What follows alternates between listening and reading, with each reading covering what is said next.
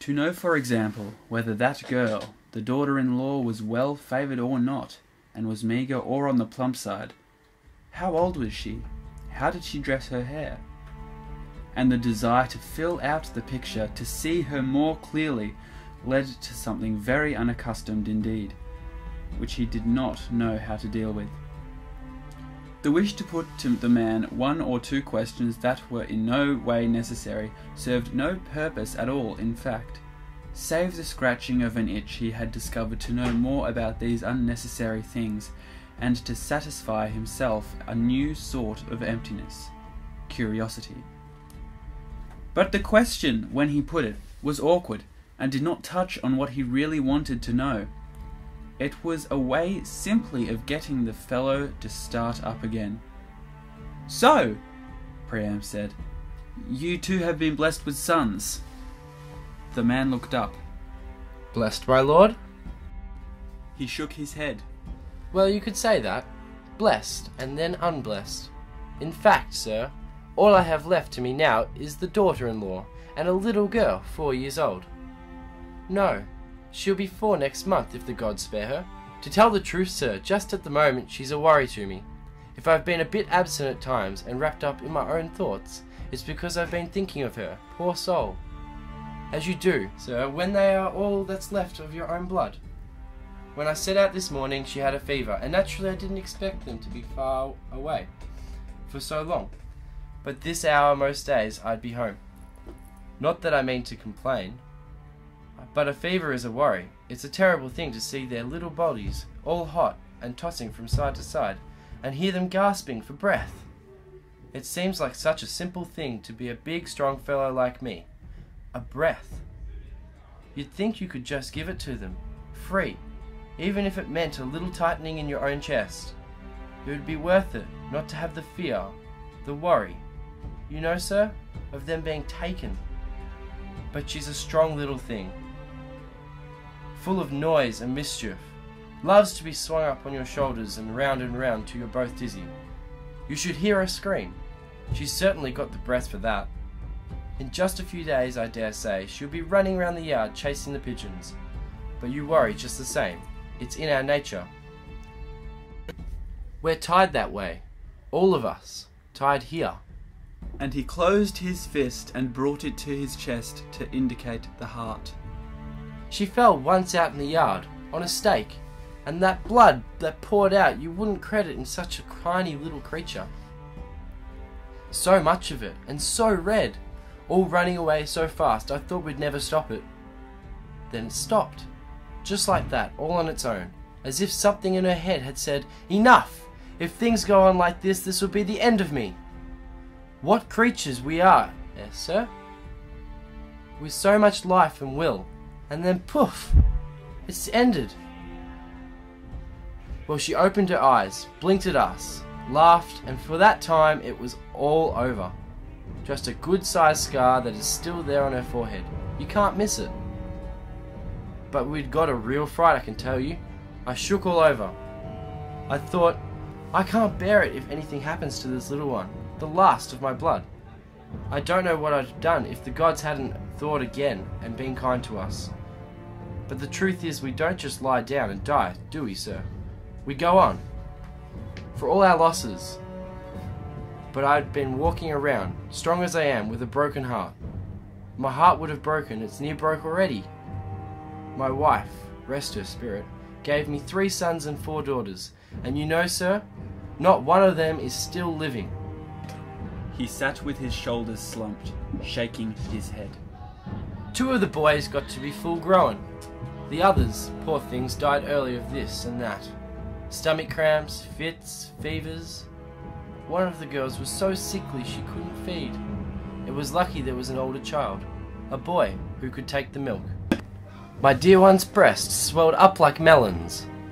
They ached something terrible, and she cried and cried with the pain of it, though some of it was grief as well, for the little one that just lay like a baby sparrow with its mouth open, gasping. Starved she was, too weak even to suck on your finger with a drop of milk on it. So the boy took it. Once again he moved away into his own thoughts and sat brooding. I can see him now. Such a lively little fellow, laughing and wiping the milk from his mouth. He was too young, sir, to understand what it cost the other. He grew up all stronger for it. But it's terrible to think of that little one's ghost out there, still wailing and unfed. But there it is. The one lost. The other prospered, grew up strong as a bull. There was no other fellow in the whole district hereabouts who could match him for wrestling or hurling a log or carrying a couple of sheaves on his back. The strength he had in his shoulders, the thickness of his neck, like the trunk of one of those tamarisks. He paused again, and so long this time that Priam had to prompt him after a bit to go on. He's no longer living, you say? That's right, sir. He's not. He's not. In the end, his strength was the death of him. A neighbour of ours, a careless, drunken fellow, had gotten his wagon bogged with a load of wood, and the boy was helping him lift it. He crawled underneath, digging his way under the shafts, all covered from head to foot in mud, and was trying to raise it on his back, arching and straining and sweating, with something burst, something in his innards. He let out such a cry, I can hear it now, like nothing I've ever heard, sir, before or since. I break into a sweat myself, even now, just of the memory of it. The wagon tilted with the load and began to sink with him under it. We had to dig him out, half drowned he was in mud. In his mouth, choking him. In his eyes. All night he lay, white as your robe, then blue, and that was the end of it. He sat shaking his head. Terrible, terrible, to have got him up that far, and him so strong, and likely to last it out. It leaves a gap you can't ignore. It's there, always. The bit of a song he used to sing when he was washing out in the yard, preparing to go off with one of his girls. His cursing too, even that. And of course there was the work.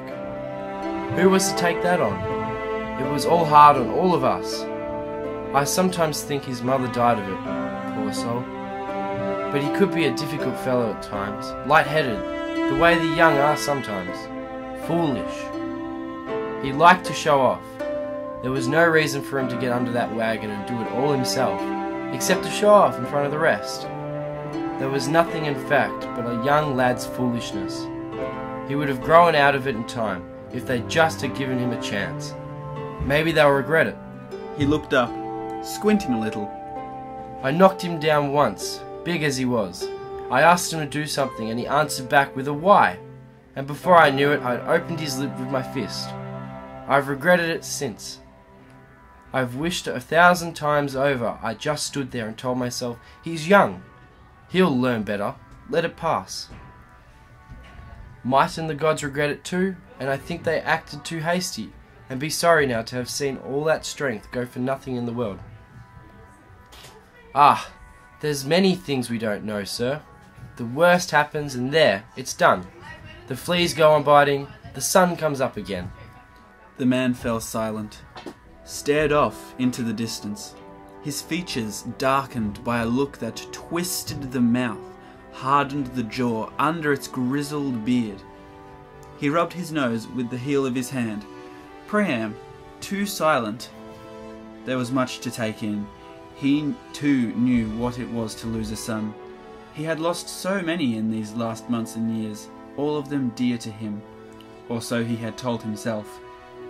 He had stood beside the body of each one and poured wine from the cup and named him to the gods, sent them, each one, lighted by smoking torches and accompanied by prayers and the formal wailing of women, down into the underworld, all as a custom and the law demands, fired the brand, set it to the pyre with its load of slaughtered oxen.